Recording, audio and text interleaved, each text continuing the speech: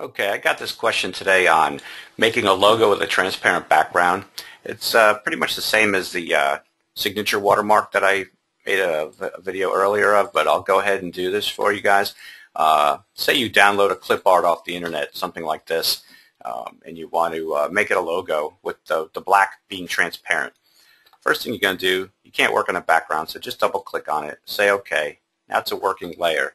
Come over to your magic wand, select anything that's black in between the teeth and over here the P. We'll have to retype the date in. I don't think it's going to work out very well. But without refining the edge and getting too fancy, we're just going to go ahead and Control X. It's going to get rid of that black background. And we're going to go ahead and wipe out this date. Control X as well. Let's go ahead and type in a date. All right. And for PC, Alt 0169 gives you the copyright symbol. 2012. If it's a Mac, Alt plus G will give you that copyright symbol. Okay, now that we got the date, everything ready to go, you double click on the layer, add a drop shadow. Now a little trick on drop shadows, you don't have to move the angle and distance, just go with your move tool and just put it wherever you want, really. It's quite simple. Bevel and emboss, give a little bit of that, give a little dimension, round it off a little bit. Okay.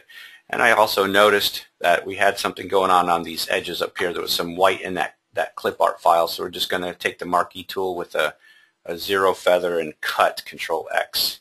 Control X on each side just to get rid of any stray items we don't want. There's nothing on this side. So we're pretty much done, guys. Go ahead, File, Save As. Make sure you save as a PNG, very important. Call this Eric 2, and that's pretty much it.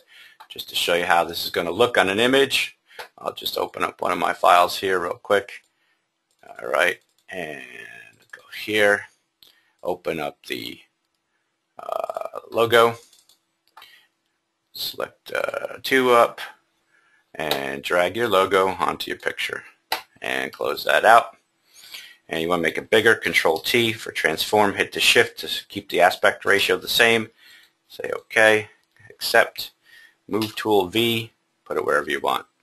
Guys, hope you enjoyed this. Corey, this is for you. Thanks for watching.